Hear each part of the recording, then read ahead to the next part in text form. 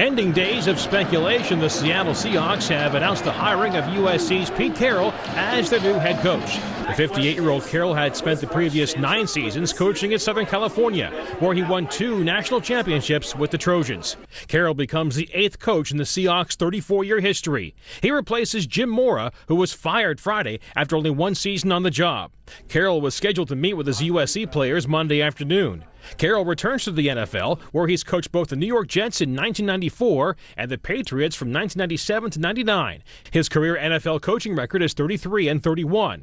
He takes over a Seahawks team that won 5-11 in its only season under Mora. John Klobuchar, The Associated Press.